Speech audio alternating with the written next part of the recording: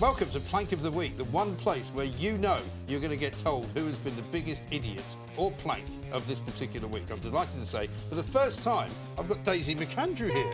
I can't believe you just told me you've never been here before. I'm ready to get stuck in. Excellent. Well, I don't know why. It's been somebody's fault that we've never booked Daisy McAndrew before, but here she is anyway. She's on every night, 10 o'clock, and sometimes on The Talk as well. Richard Taylor is also here, fresh from his appearance on The Independent Republic. Very nice to see you. Thank you for coming up from Welsh Wales. As you say, Welsh Wales, Mike. Wales, Always a pleasure, never a pressure. Well, it would have been not a pleasure if it was an RMT rail strike going on. But anyway, let's get on the way. Since you're the first person to have been here for the first time, let's have your first plank. Right, so I really have wanted to get this off my chest for a number of days. I'm going to take you back to last week when we got the news that Dame Deborah James had died. Of course, done this amazing work, campaigning work, cancer research. I think she's now raised more than £10 million. I think so, yeah. On the day she died, I was going home after my show and I was looking at Twitter, and OK Magazine tweeted a story saying, just as she got her cancer diagnosis, Dame Deborah James and husband had been their marriage had been going through the rocks, and they reconciled. And I thought, what a bloody inappropriate, insensitive, horrible story to run on the day that this amazing woman had died. She had been very honest about it, that her marriage had been on the rocks, and then had talked about how the cancer brought them together again, and they'd been very, very happy.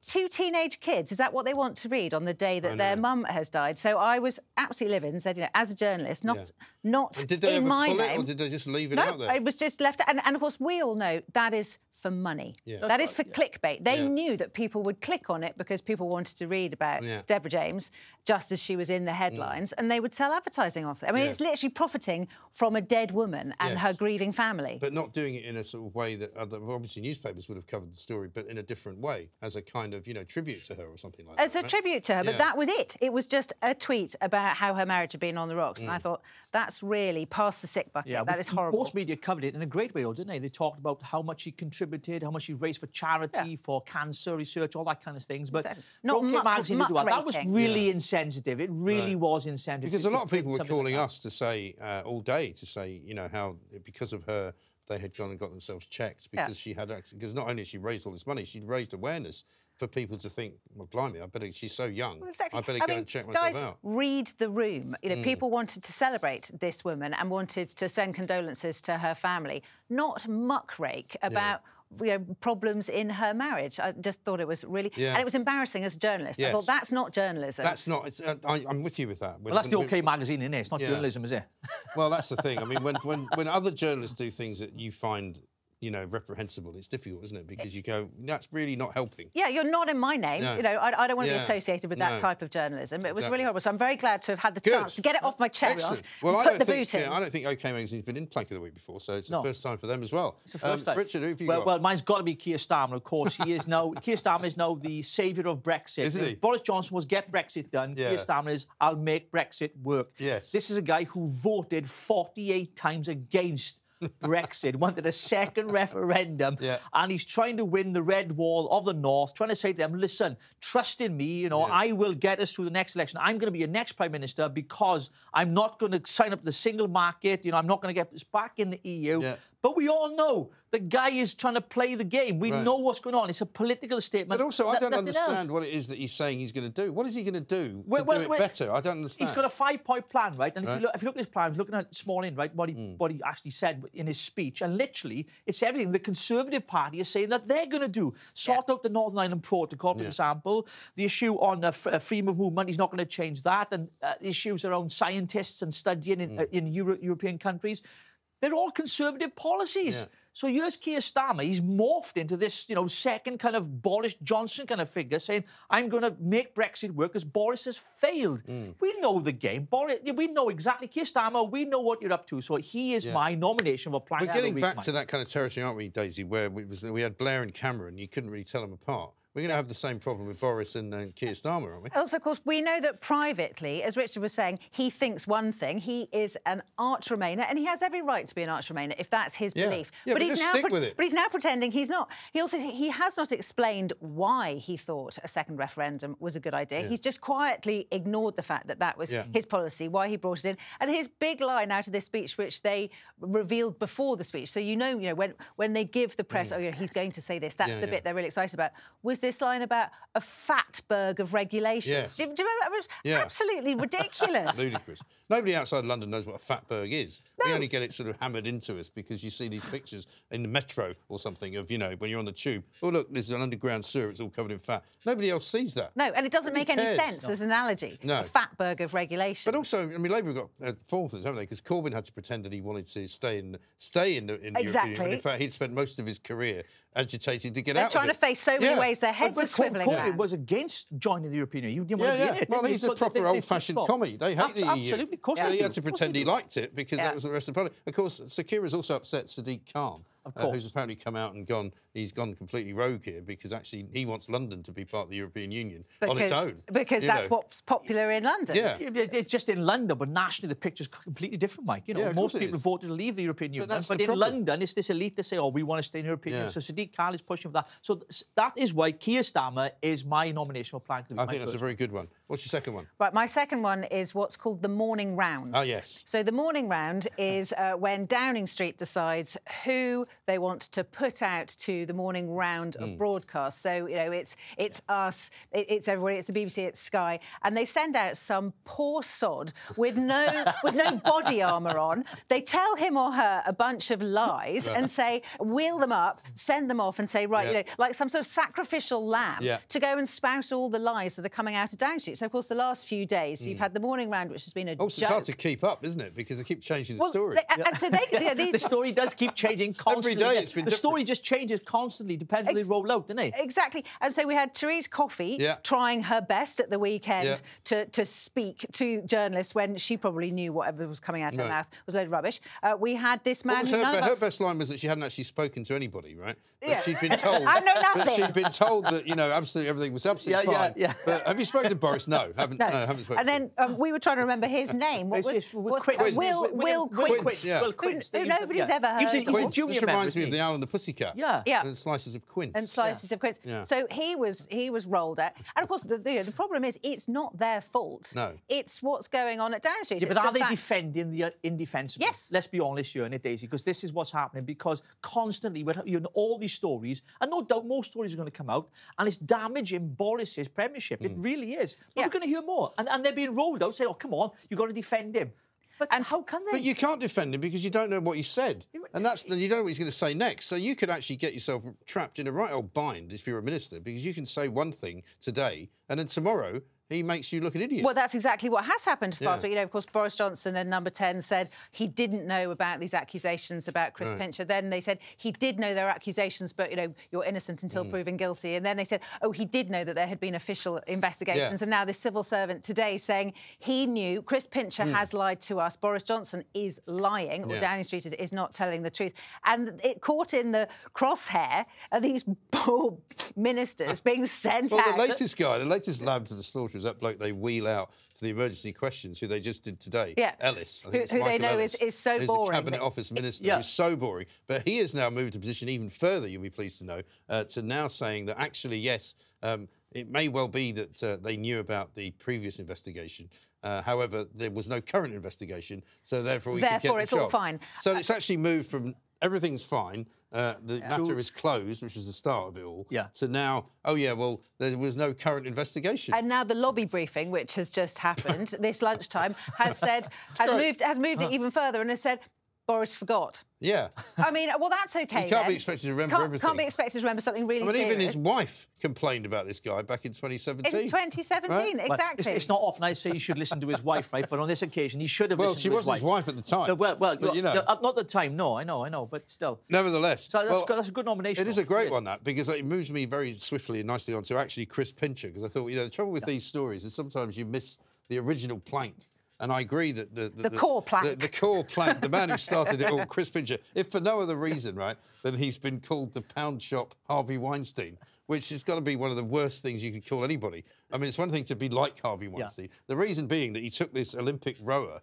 back to his room. He tucked his shirt in, didn't he? Well, I think he tried to tuck his shirt in. He tucked his shirt in. I don't know if he was lifting his shirt out or putting it back in. I don't know. But, why are you touching some bloke's shirt? Like, what are you doing? Clutching at straws. I mean, who knows? But he also then disappeared off into a room and came out in a bathrobe, which is where he got the Harvey Weinstein thing from. And you just kind of go, what is wrong with you? But what's wrong with you? And he's groping people. Another guy said he groped him in a taxi.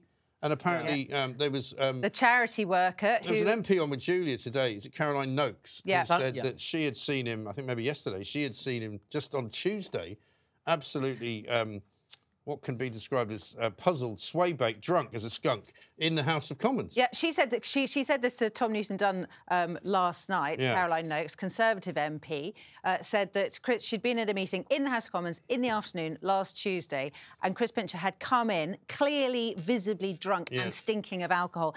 And Caroline Noakes had reported it to the party, and had done, as in the Conservative Party, and they'd done nothing about it. And there's so many other accusations. There was this charity worker who was having his picture taken in his constituency with Chris Pincher, standing next to, with a sort of a slogan for, I think it was a hospice that they were raising money for. During taking that photo, he's grabbing this man's I'm sorry for laughing. That's not... But it's a bit like, I mean, it's like some kind of Benny Hill episode. Yeah, it is. But, Mike, the thing is, right, there's no problem with someone being drunk, right? If you're in the Carlton Club, you're not working, you're out of work hours, you're in there having a good time, I've got no problem with people being drunk. If that's what they want to do, that's their opinion. But when you're groping people, which is inappropriate, without consent, then obviously there's a massive issue there, isn't it? That's there is. Well, I did say, actually, at the start of all this, if it was women he was doing it to, I think he'd have been taken far more seriously, whereas people are kind of sniggering about this, aren't they? No, and I think it really is sort of everyday homophobia, the reaction to this, because one of the things that really shocked me was these two guys at the Carlton Club who had been groped, allegedly, by Chris Pincher, went up. There was a whip there, a female whip, and they reported it to her. And her first question to one of these guys was, "Are you gay?" Now, what the hell is the relevance of that? Like, you wouldn't say, if it was a straight man groping a young woman, you wouldn't say to that young woman, are you a lesbian or are you straight? Because it doesn't make any difference to the offence. No, exactly right. Let's move on. Who's your second one? So I'm going to go for stop the oil protesters. Yes. These crazy people, right? Idiots. Who are not just gluing themselves to, like, expensive, gallery, art and stuff like Van Gogh's, and recently this week as well. But the F1 as well, the races, where they literally got on the track and then glued themselves to the track. I mean, these are fat cars who were going, like, what was it, 200 miles an hour plus. And also one of them had a terrible crash. Exactly. If they'd been anywhere near that, they'd be mincemeat. Of course they would. And for me, I mean, it's just ridiculous. No, I'm all for protesting, right? I don't like the idea of this new police crime bill that they've brought out, where they can, get rid of certain protesters. I don't like that. I think people should have the right to protest. But there are ways of protesting like that work. And clearly what these guys, stop the oil protesters, it doesn't work because it doesn't get the public on side. They're like, also, their cause is ludicrous, though, because the world isn't actually going to end in 3 years, No. And even if we did stop using oil, it wouldn't make any difference. But we can't afford the oil at the minute, so we need it. So don't stop it. Like, I know. You know what I mean? It costs us a fortune. Do you know what I mean? It is mad. I mean, just today they've glued themselves to some Da Vinci artwork in the Royal Academy, and they just seem to keep now doing art museums for some reason. Which, I mean, I really don't approve of their tactics. But equally, we've been talking today about, the go slow protests on the motorways, which of course have a lot more public support. And the reason they have a lot more public support is because everybody is affected by the cost of petrol.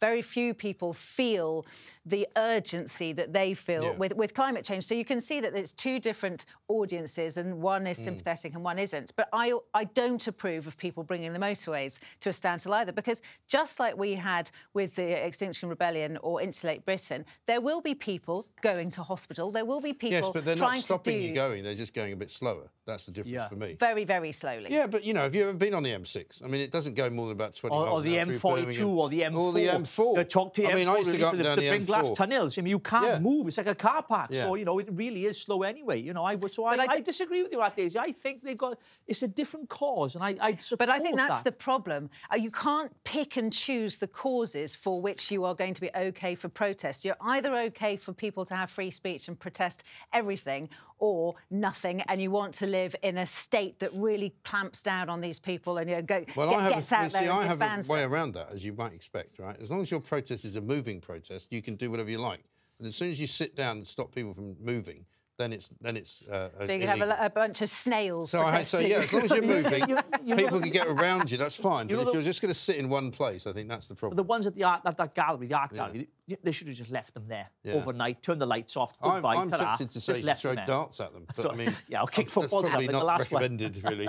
Sorry, I'm only joking, obviously. I wouldn't recommend violence. Anyway, so your third. So my third is, we all know, talking of protest, this is now, strike action. We all know the misery that was caused by the last railway strikes. However, they did actually get a surprising amount of public support, I think, which, again, people understand cost of living. They understand people saying, that these workers are on low paid. But we're now coming up to a second round of railway strikes. And I was talking about this on my show last night with a rail expert who used to be the spokesman for the railways.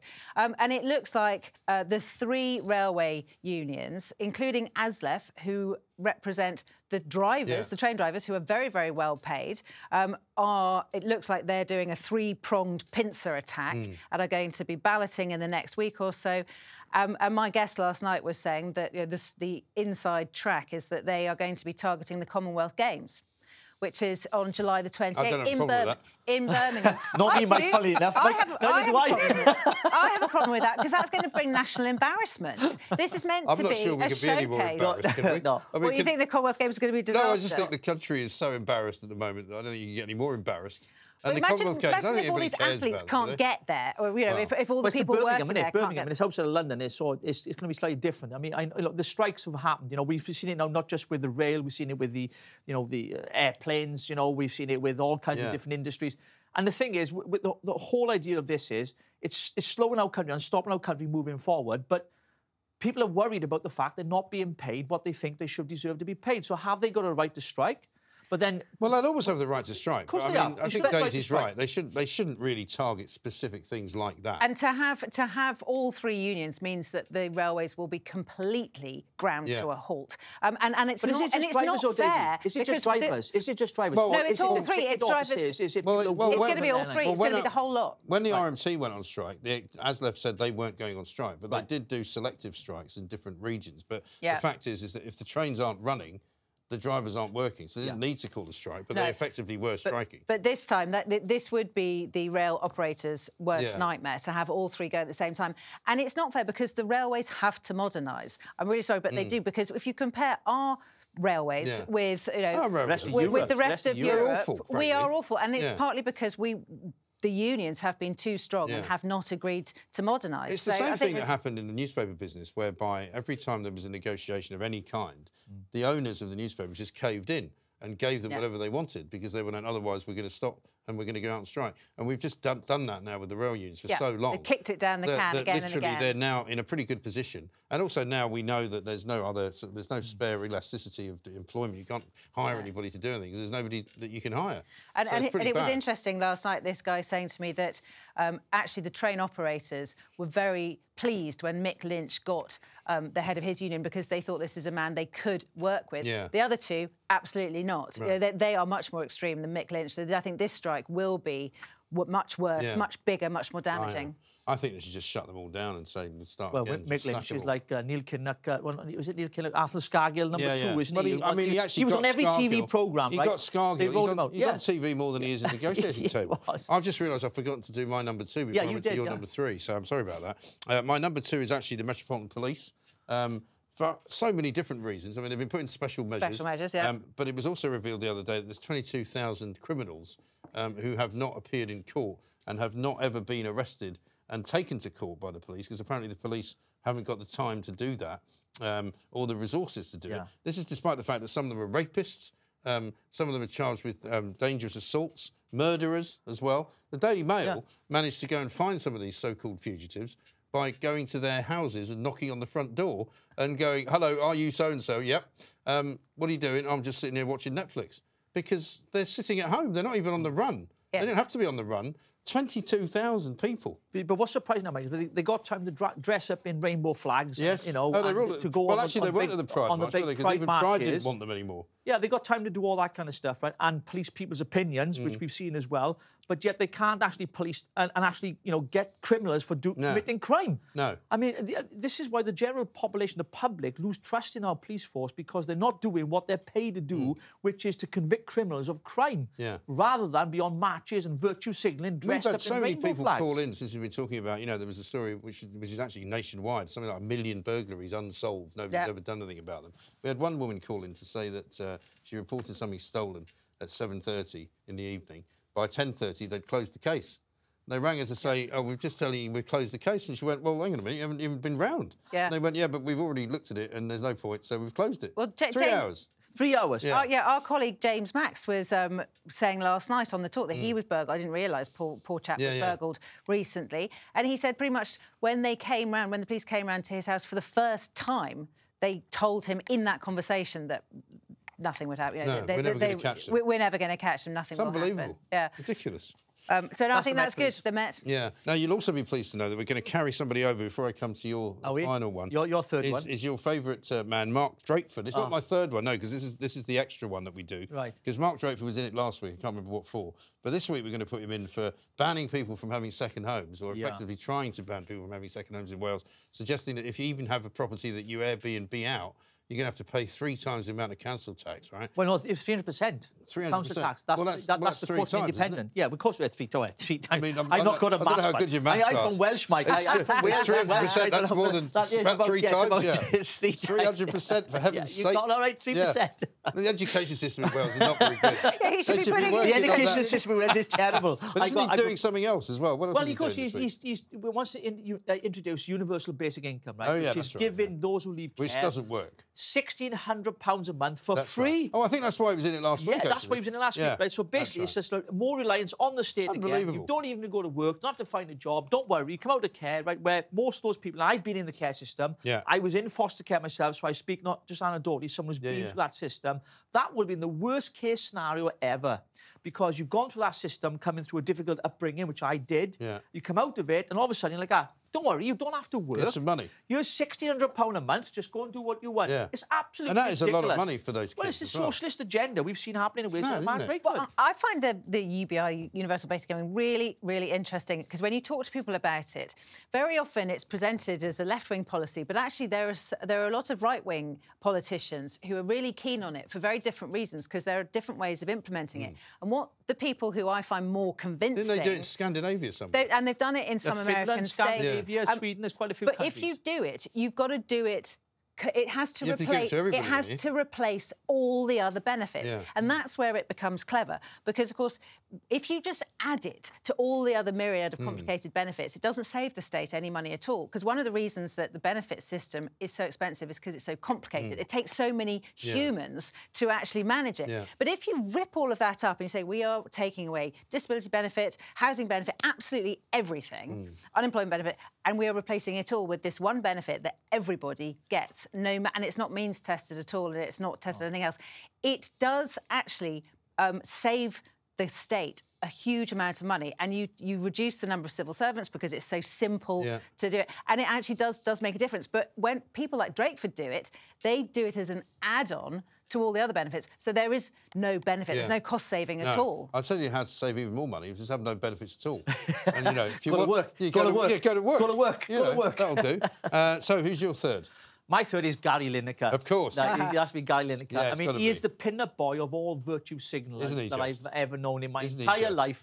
47 years on this earth, and he really is. I mean, the latest one is where he tweeted out about the Stop the Oil protesters, my other nomination, when they'd run on a track and glued himself. And he said, quote, in his tweet, you know, when people look back in history, they look upon these people favourably. Yes. I'm like, if it's not too late. And here's a guy, said, right? exactly. Obviously, buying into the Earth's going to die. Yeah, And of course, this is Hobblers, the guy who's driving these big gas guzzlers, you know, Jaguars, Range Rovers. No, I know he's changed electric apparently more recently. So he says. So he says, but he's been seen, you know, driving other vehicles. And he's also going to Qatar, which is one of the biggest oil-producing nations in the world. Absolutely. Right? And look, is he going to be waving the flag there? Well, he won't be raising the LGBT flag out there, will he? Let's be honest, or wearing a rainbow armband, or gluing himself to a mosque. No, or anything. Absolutely not. So he's my third nomination. They just cut your hand, wouldn't they? I know, they just leave the hand there. They'd chuck him off a bridge, wouldn't they? Have I ever told you my Gary Lineker story? Yeah, your hands can stay there. There you go. Off you go. I told you my Gary Lineker story. So when I was 18, and I'm now 50. You have, yes, in the restaurant. Yeah?